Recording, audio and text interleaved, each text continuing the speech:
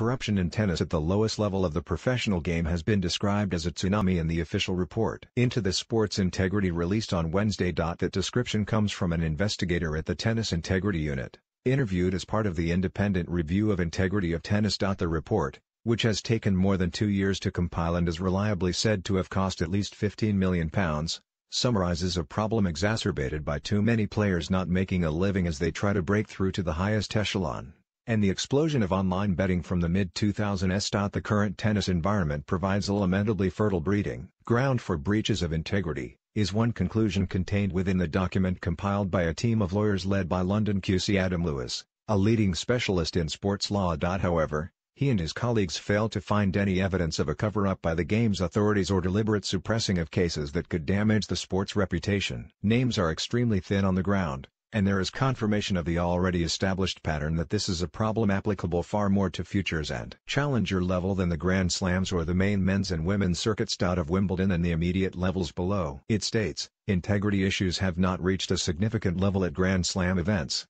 ATP or WTA Tour events, WTA $125,000 events, or ITF Women's $60,000 and $100,000 events. There is confirmation that the issue is far more prevalent among male players than their female counterparts. There is, though, the broad observation that the current system as operated by the TU and the international governing bodies is inadequate to deal with the nature and extent of the problem now faced. The review, the publication of which has been delayed several times, was commissioned by tennis's alphabet soup of governing bodies in early 2016. That followed the furor caused by a BuzzFeed/BBC report which claimed that the issue of match fixing was not being strenuously enough addressed. Many of the cases referred to dated back 10 years or more. The sports authorities have pledged to implement recommendations from today's publication, and there are 33 pages of these, going into minute detail.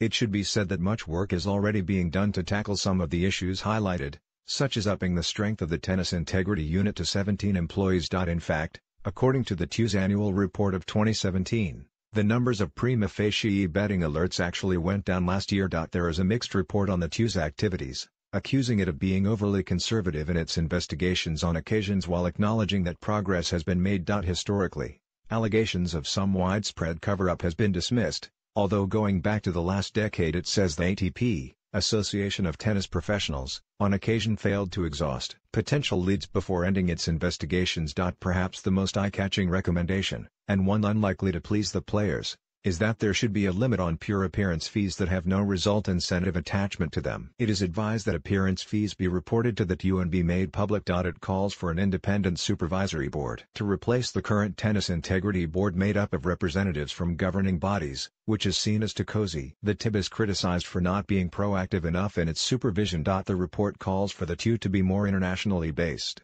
and to move away altogether from the International Tennis Federation headquarters at Roehampton, where it currently resides. There is guidance, but not an insistence, that this may also embrace the whole area of anti-doping control, which some would consider at least as big a threat to the sport's integrity. Significantly in financial terms for the sport, the review wants a stop to the sale of live scoring being electronically transmitted from the lowest tier of tournaments, the current deal for which is estimated at $70 million over 4 years. There is a recommendation of suspected players being provisionally suspended and that the pathway towards a genuinely professional careers to be streamlined, something which is already happening. The suggestion that tournaments should cease sponsorships from betting companies looks suspiciously like window dressing. One interesting reference is to a match-fixing season which is said to run from October until the end of the season at lower levels. One betting operator described the situation as grimmer than grim. Yet for those fearing that there would some expose of big names or major skullduggery at the top of the sports hierarchy, there does not appear much of a hugely explosive nature about this document. The panel has not discovered any evidence demonstrating a cover-up in relation to these issues by the international governing bodies,